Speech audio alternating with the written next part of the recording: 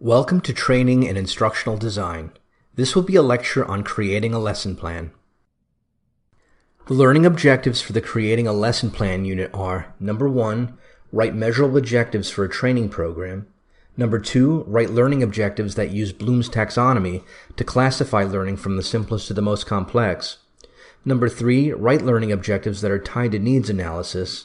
Number 4, select appropriate activities for training objectives.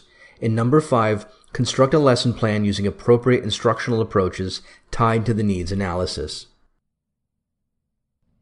Lesson planning is an important core skill for teachers and trainers, yet many skip this step. This skill will take time to master, but the result will be that your courses and lessons will be better organized, and implementation will go more smoothly. Better organization leads to more effective teaching and, in turn, greater learning. The lesson plan will provide a pathway toward the attainment of the selected learning objectives. It will be your guide to answering the questions, what are my goals for this lesson? And what do I have to do in class to achieve these goals? This is also the time that teachers can show their creativity, and over time, lessons will be more interesting and delivered with confidence. Writing lesson plans does not have to be difficult. In this unit, we will look at a systematic process to prepare a lesson plan that will help ensure success. There are 3 main steps in preparing a lesson plan. In Step 1, the topic and content to be covered are defined. Step 2 lists the instructional goals, learning objectives, and materials. And in Step 3, the instructional and evaluation procedures are planned. Let's say the goal is to prepare a lesson for intake personnel on the health insurance portability and accountability, HIPAA, privacy and security rules, with a focus on the new EHR. All that's known so far is the content area to be covered in this lesson, but this information says nothing about what students will know and what the learner is expected to do after instruction. For this information, we need to write learning objectives. Learning objectives define specific, observable, and measurable learning outcomes. What about the HIPAA rules should they know? How will they demonstrate this has been learned? And how will you measure that learning has occurred? Before we go any further, we should discuss the difference between goals and objectives. These 2 concepts are often confused. Goals are broad, generalized statements about what students will gain from instruction over an entire course or curriculum. But in order to better describe what kind of work is expected in the course, and to more easily design assessment, more specific statements of what the learner must do are desirable. Therefore, objectives are specific statements describing what the learner will know or be able to do as a result of engaging in a learning activity. Here are some examples of each. A goal for this unit you are currently taking is, students will learn how to write lesson plans. This tells you why you are taking this unit, but it does not give any information about the specific skills you need to write lesson plans and will gain by completing this lesson. Here's an actual objective for this lesson. Students will be able to write measurable objectives for a training program. Objectives are useful for a number of reasons. By plotting where you intend to go, you increase the chance of you and the learner ending up there. Guides the teacher. Helps with the preparation of assessment tools to measure student achievement. Guides the learner. Helps him or her focus and set priorities. Allows for analysis in terms of the levels of teaching and learning. Let's focus in on how an objective is constructed.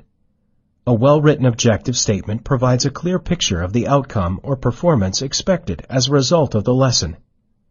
It should be specific, concise, and measurable.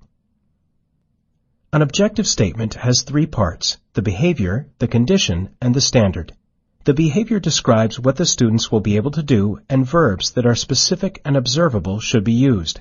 The condition under which the behavior is to be completed should be stated, including what tools or assistance is to be provided, and the standard indicates the level of performance that is desirable should be stated, including an acceptable range of answers that are allowable as correct. Consider the following objective. Given a normal clinical environment and using the new EHR, intake staff will be able to accurately create an electronic chart for all new patients. This example describes the observable behavior. Create electronic chart, the conditions, clinical environment and the new EHR, and the standard, all new patients. Often, learning objectives ignore the conditions and standards. When omitted, it is assumed that the conditions involve normal workplace conditions, and standards are set at perfection.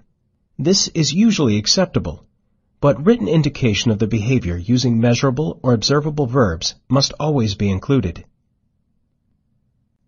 To find measurable and observable verbs, we refer to learning taxonomies such as Bloom's. In the cognitive domain, Bloom's taxonomy identified and defined levels of mental skills from the lowest level of simple recall of facts through increasingly more complex mental activities. There are 6 major categories.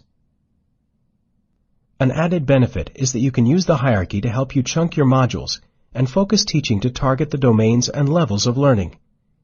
We can group the 6 levels learning into 3 categories. Level 1 is recall. Recall objectives are at lowest level and involve recall or description of information. The next level up is interpretation and involves application and examination of knowledge. Level 3, or problem-solving skills, test the highest level of learning and involve construction and assessment of knowledge. The following verbs can be used to describe observable recall behaviors. This first set of verbs describes knowledge, the remembering of previously learned material. Defines, describes, identifies, knows, labels, lists, matches, names, outlines, recalls, recognizes, reproduces, selects, states. This next set of verbs can be used to describe comprehension, the ability to grasp the meaning of the material. Converts, defends, distinguishes, estimates, explains, extends, generalizes, gives an example, infers, interprets, paraphrases, predicts, rewrites, summarizes, translates. Here's an example of an objective that targets the recall level of learning. After attending HIPAA workshop, the student will state the policy on patient confidentiality. The following verbs can be used to describe observable interpretation skills. These verbs are used to describe application, the ability to use learned material in new situations, applies, changes, computes, constructs, demonstrates, discovers, manipulates, modifies, operates, predicts, prepares, produces, relates, shows, solves, uses. This next set of verbs can be used to describe analysis, the ability to break down material into its component parts. Analyzes, compares, contrasts, diagrams, deconstructs, differentiates, distinguishes, identifies, illustrates, infers, outlines, relates, selects, separates. To target interpretation skills, this objective might work. After attending HIPAA workshop, the student will state the policy on patient confidentiality. And lastly, here are verbs you can use for problem-solving skills. The first group are used to describe synthesis, the ability to put parts together to form a new whole. Categorizes, combines, complies, composes, creates, devises, designs, explains, generates, modifies, organize, plans, rearranges, reconstructs, relates, reorganizes, revises, rewrites, summarizes, tells, writes. And this final set is used to describe evaluation, the ability to judge the value of learned material. Appraises, compares, concludes, contrasts, criticizes, critiques, defends, describes, discriminates, evaluates, explains, interprets, justifies, relates, summarizes, supports. A suitable problem-solving objective is, after attending the new EHR training, the student will modify procedures to accommodate a patient without insurance. Let's consider this example of a task analysis. The objective here is for the learner to be able to accurately register a new patient in the electronic health record.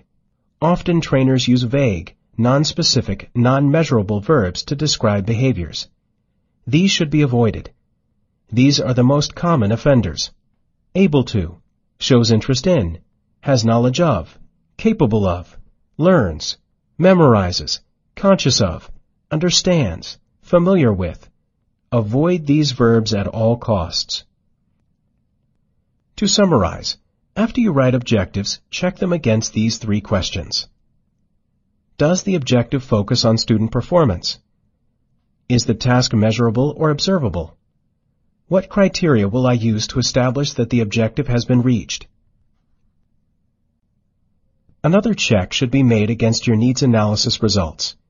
Well-conducted organizational, learner, job, task, and instructional analyses should lead directly to the specific skills and knowledge that a training should target. Checking against the results will ensure that nothing was omitted. We'll look at how you would use the result needs analysis to help write objectives. But returning to a previous example. In this example, the task analysis defined the tasks in accurately registering a new patient the electronic health record. This diagram illustrates a step-by-step process that defines that learning. The 3 main tasks are collect patient information, verify patient insurance, schedule appointment. And these tasks are further broken down into subtasks. If you were developing a training session on intake tasks, your training would have to consider these low-level procedural tasks. But you may also want to include content to answer the following questions. If you are training staff to work in the emergency room, what special protocols exist for when there is an emergency and the triage is flooded with new patients? Or, how do HIPAA privacy and confidentiality affect the patient registration process? Factors such as communicating with a patient in a public setting, computer screen orientation, logging out when leaving the computer terminal. These are all examples of some higher-level knowledge and skills required to ensure that the job tasks are completed adequately, so they would have to be included in the training session. For your lesson on these intake tasks, you may write the following learning objectives. Recall the steps of the intake process. Assist patients who have incomplete information. Select the appropriate registration protocol given the intake environment. Apply HIPAA regulations to the registration process. Create a materials list and add to this as you write your procedure so that you know exactly what you will need for your class to run smoothly. Prepare your PowerPoint presentation, select and prepare your handouts, and make copies. What about the physical space? Do you need computers? Make sure the AV equipment works and software is installed on computers. Do you need additional personnel to assist you? The actual lesson should be broken up into some discrete parts that progress through the steps of introducing new content, allowing for practice and reinforcement of learning, followed by assessment. The steps are Introduction, Focusing Event, Development, Modeling, Explanation, Demonstration, Practice, Guided, Monitored Activity, Independent Practice, Assignments to measure progress, Checking for Understanding, Assessment, Feedback, Closure, Wrapping it up. Determine how you will introduce the lesson. You may want to use this time to introduce the objectives of this lesson and to set up your expectation for the learners. Decide the methods you will use to teach the content of your lesson. Will you lecture, have small or whole group discussions? Sometimes it may be best to use a combination of these methods, beginning with a couple minutes of lecture, followed by a discussion to ensure that the students understand what you have taught them. You should plan and select the most appropriate approach for students to achieve each outcome. The instructional approaches chosen for one learning outcome may be different from the approaches selected for other outcomes in the same lesson.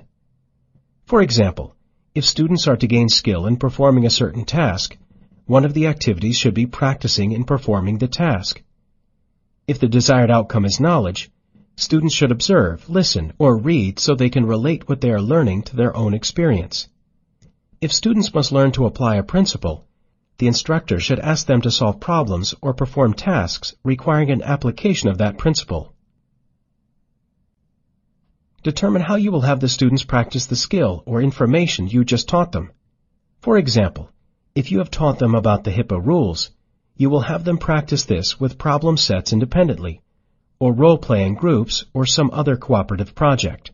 These are a few of many possibilities. How will you know whether your course is effective?